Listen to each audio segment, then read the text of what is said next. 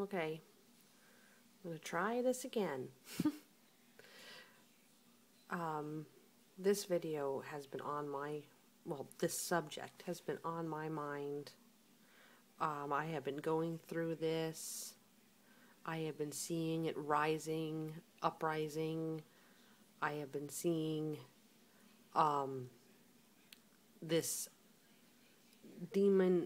demonic activity increasing at an extremely elevated level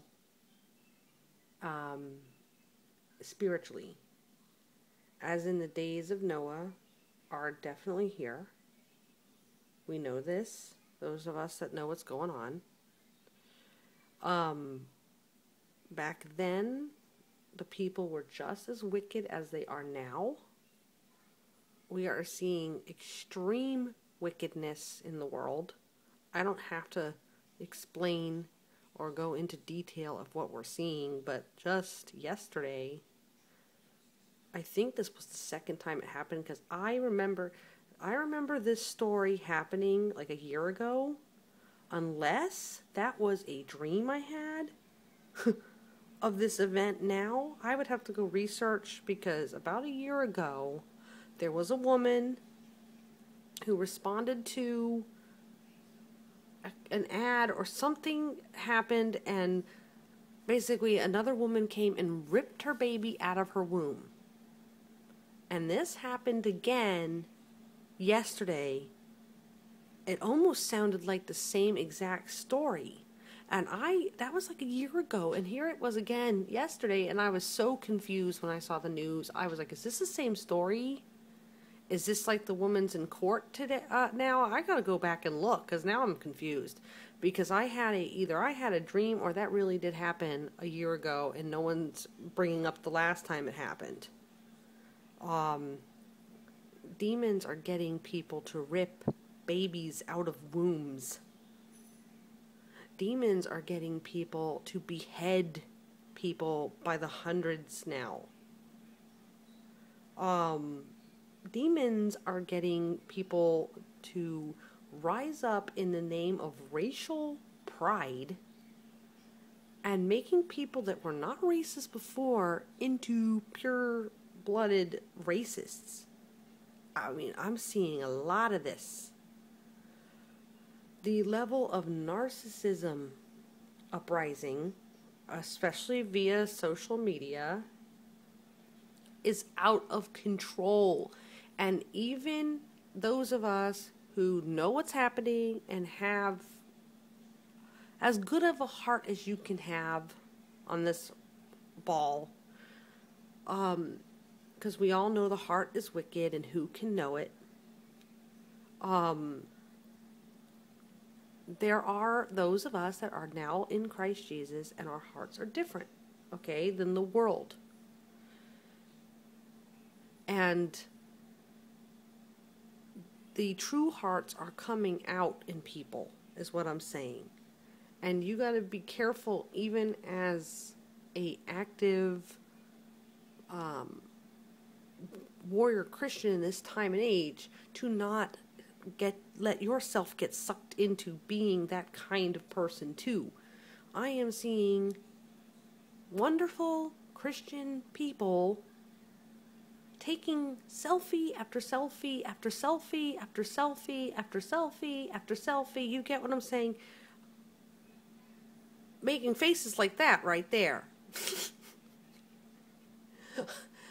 I have caught myself trying to do certain, pictures, trying to be cool or trying to look neat for my Facebook or whatever, and being like, and later being like, why did I even put that up?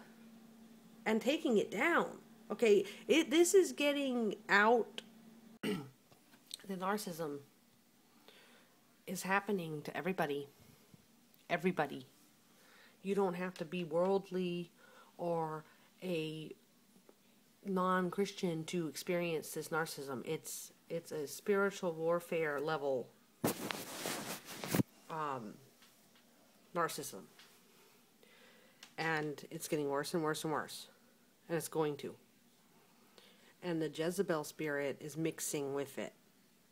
And I'm seeing the Jezebel spirit's already in the church, preaching prosperity, false prophets. Sorry, this is blurry.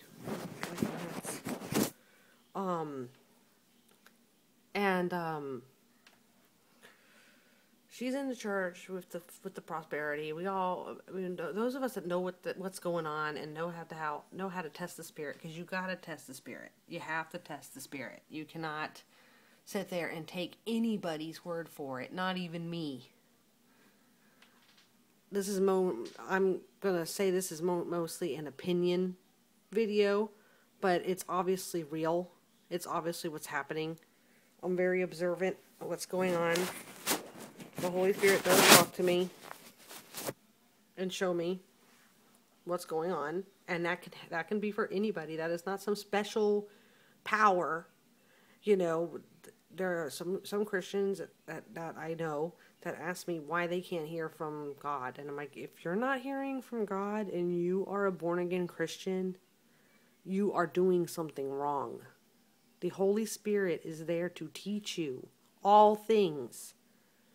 He will tell you if someone's a false prophet. He will tell you if someone's a false teacher. You know, you don't have to go around guessing. You line it up with the scripture, it will add up. It'll make itself seen. The Jezebel spirit cannot hide too well. Now, the Jezebel spirit is extremely hard to deal with.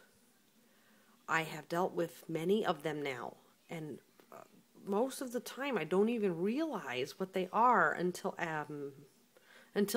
into it, you know, until you start getting into it with that person. You're like, what the heck, you know, or you walk away if you're really strong.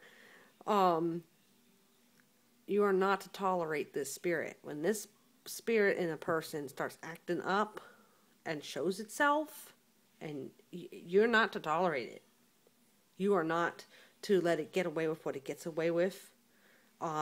If you don't want to engage and you just want to be like, bye, you know, fine, that's good, fine, that's good for you. But if you want to engage that spirit, you are not going to win unless you have backup. Unless you have more than one Christian there to assist you. Because it will turn everything you say right back on you. And you won't know what to do. You'll just be like, okay, I better just go now. And you'll just say something dumb or get mad, or it'll provoke you to anger. Its whole entire mission is pretty much to just mess up your day, mess up your walk, mess up your plans. I ran into one just yesterday when I was trying to make this very video. It sure got me distracted. I was arguing with this person back and forth, debating, and I wasn't supposed to be doing all that. This person just thought they knew everything and and turned everything I said around on me and turned me into something I wasn't, and I was just like appalled. I couldn't believe it. And this person's supposed to be another Christian. And I called it out. I just couldn't take it anymore, and I called it out, and I said, you have Jezebel in you. And it got real mad. And of course, anyone would get mad at being accused of that. But I knew it was. I knew it was. I've dealt with these before. There's worldly ones, and then there's the ones that are straight in the church, which are really scary when you are dealing with them, that they could even be in the church serving, in the church teaching. Some, you know, the ones that are very provocative, and it's about prosperity, and it's so. Anyway, a little bit more about a Jezebel person, because I'm just making this video because they're coming through. That CERN thing is going on, and I know this has something to do with the increase or uprise of the demonic activity that's coming, because it's almost like the demons themselves, the fallen angels, whatever they want to call themselves, are getting excited. They're getting excited because they have been waiting for this. I don't know if they're bored,